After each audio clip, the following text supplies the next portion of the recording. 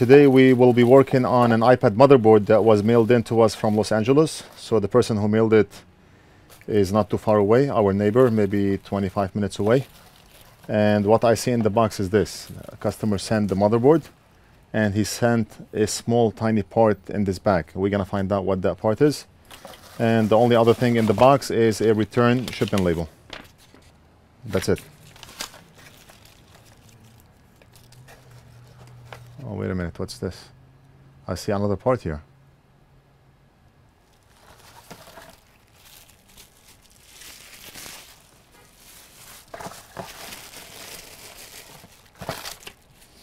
Anything else?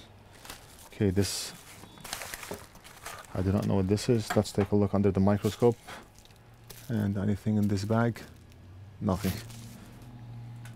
I took my iPad apart and broke the solder off. One of them might be the power plugs.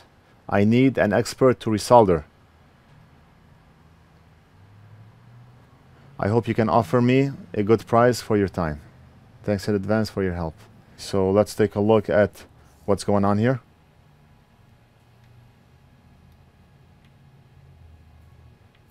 This cannot be resoldered onto the board because it's a broken piece of board. This is a broken piece of board. It cannot be resoldered.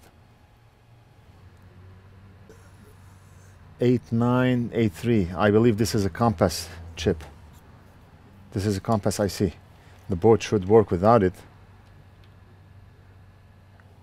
We do not have a circuit diagram for this board, but I know this chip from iPhone 5s.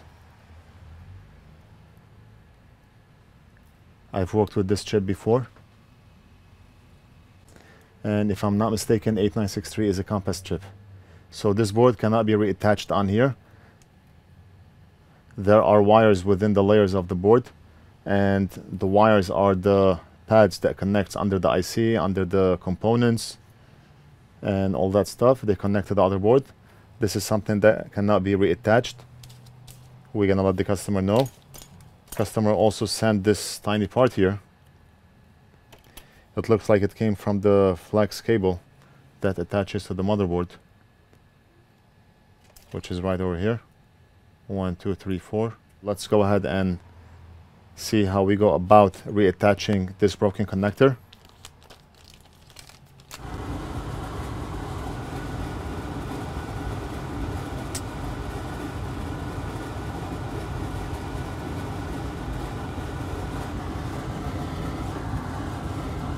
Just applied some Flux.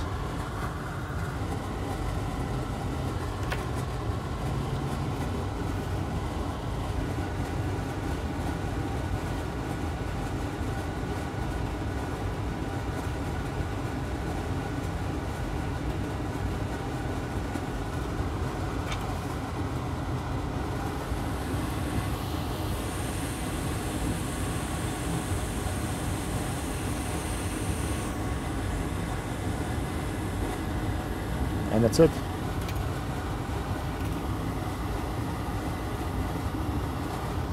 So we did this as safely as possible. We heated up solder on the board at 350 degrees.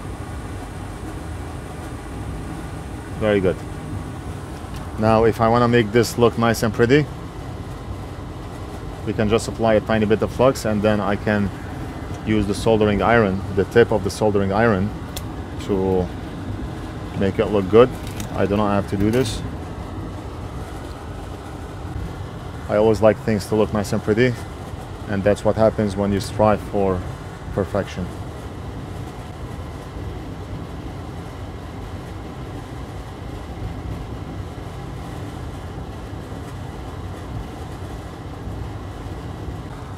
Right, so that's it. Short video, but unfortunately that's all we can do for this board. Maybe I'll do something else and attach it to this video. The next device we're going to be working on is coming from Michigan. And the guy paid $19 to ship it via this box. I do not know why the post office charged him $19. This is a flat rate, medium size priority box. It should cost no more than $14. Now this box is not labeled as flat rate. That's why they added $5 more on top of what they should charge. Anytime you want to use this size box, just get the flat rate medium box. It's exactly the same size, and it's $14. The post office always tries to charge as much as they can, but medium flat rate box should cost you no more than $14. I mean, look at this. These boxes are the same. These boxes are the same. This one says priority mail, and this one says priority mail, medium flat rate box, exactly the same size. This one is $14, this one is $19. This tablet came in for a charging port repair. Customer did not fill out the form online. He just printed the form and he wrote with a pencil. This is the SM-T580 Samsung Tab A Galaxy. Charging port is something. I cannot read the handwriting here. Big Boss already removed the motherboard of the tablet. I just want to come to the point where I finish everything that we have in here and start reorganizing the shop. Right now I barely have time to organize anything in here. I just want to get this stuff repaired and done with. We're taking longer than usual on some of the repairs, and customers are starting to ask, where's my device, where's my device? I'm working as fast as I can, and I'm the only one who solders in the shop here. Just quick checkup. As you can see, this is a 7-pin port. The first thing we're going to do is apply some low melt solder on the front pins and the back legs, so we can lower the melting temperature of the solder. That way we apply as little heat as possible to that board. We always use the safest way to do the repair. A lot of people would apply a lot of heat onto the board to remove that port. It can be done, but it's not safe.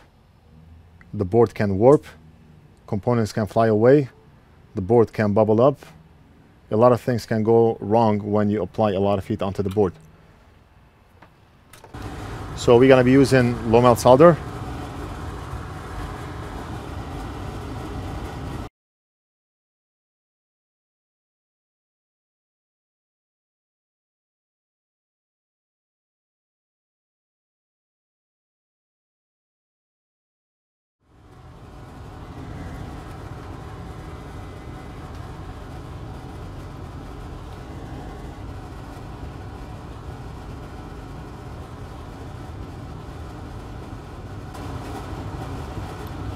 So we applied low melt solder to all the pins and the legs.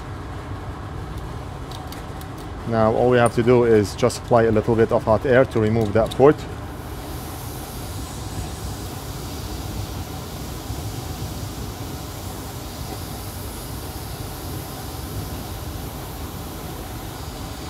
All right. It took a little bit more time to remove the port even with the low melt solder, because there's unleaded under the port itself that we were not able to get to. Anywhere that we have low melt solder, look, it's still soft.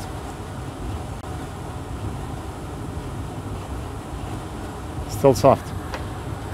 That's what's nice about low melt solder. It melts quickly and it stays soft for maybe 5, 6, 7 seconds. It depends on the temperature that you applied. Right now it hardened. And let's clean those pads.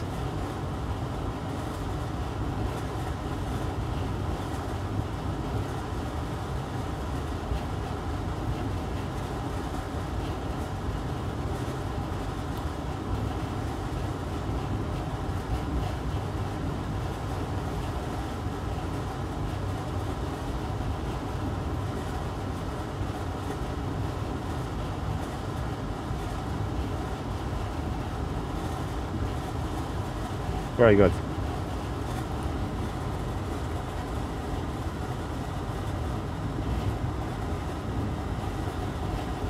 So for this port, we're gonna grab it from the 500 USB box that we are currently selling on our website. This box has 100 different types of charging ports, and I know for a fact that this port is in compartment number 35. I'm gonna grab the port from compartment number 35. Okay, let's compare this one to the one that we removed. So this is the old one here,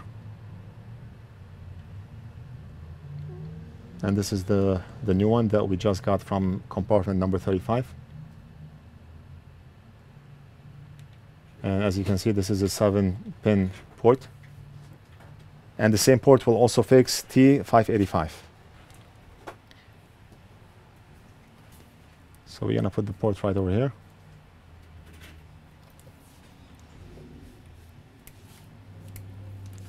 And I'm gonna start by soldering the front pins, and then we'll flip the board and solder the back legs. The reason we do not solder the backs first is because if we flip the board is gonna fall back down, and it's not gonna make a flat connection with the pads.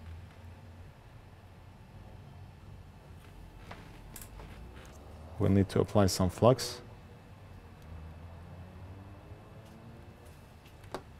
And fume extractor.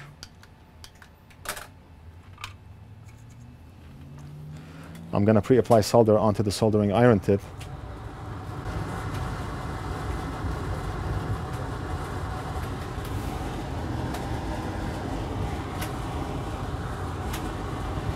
Now press and hold the connector down so the pins can make a flat connection with the pads.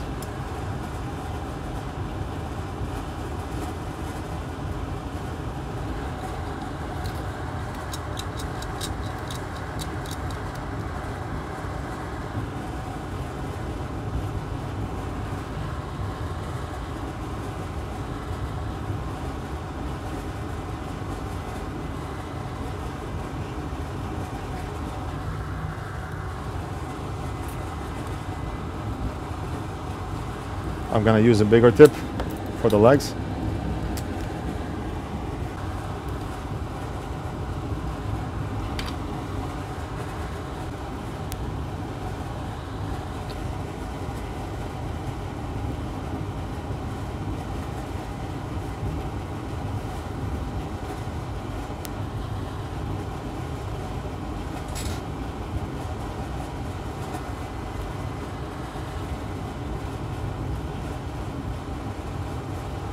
And that's it.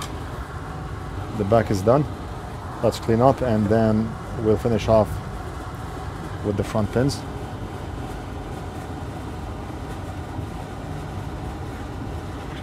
Okay, we may need just a little bit more solder on this leg right here.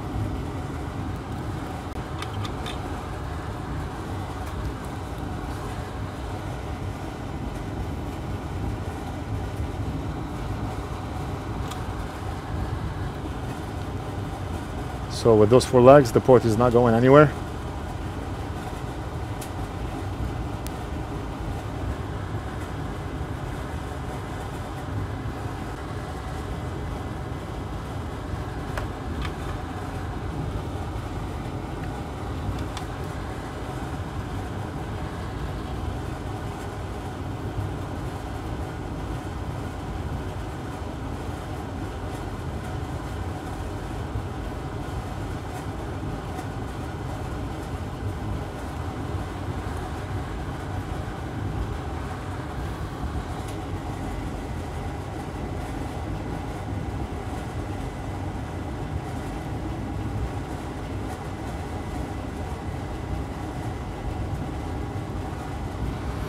And the job is done. Clean up, we'll test the pins, and Big Boss will reassemble this.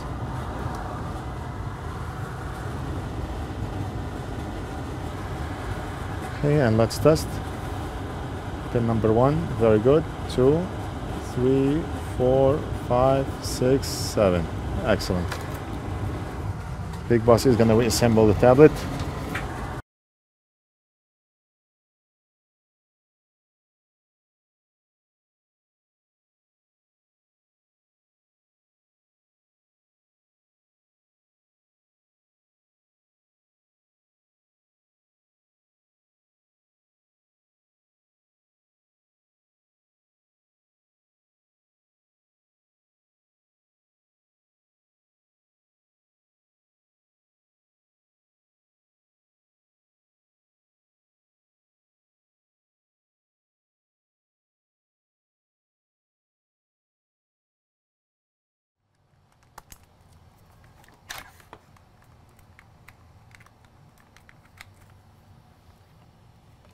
So the tablet is currently charging at 156,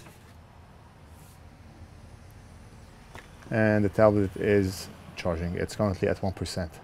Awesome, awesome. So we're gonna invoice the customer and ship it back to him.